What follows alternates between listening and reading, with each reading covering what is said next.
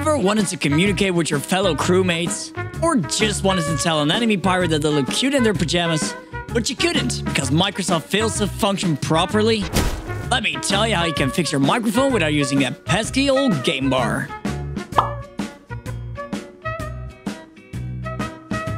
Let's start out by right-clicking your sound in the bottom right and then head to Open Sound Settings. Make sure both your input and output have been properly selected on this panel. Once that has been done, click on the top right text called Sound Control Panel. This should open a whole new window. On the Playback tab, make sure you have a check mark on the right output device, and the same applies for the Recording tab. Right here, you can see that the wrong input source has been put as the so-called communication device. Click on the proper source and just click the Set Default option. And that's all for your Windows settings.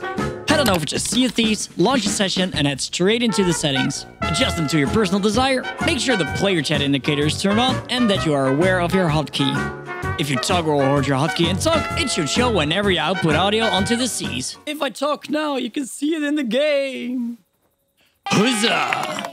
So have I managed to fix it or got any questions? Leave a comment and we'll get to you shortly. Cheers.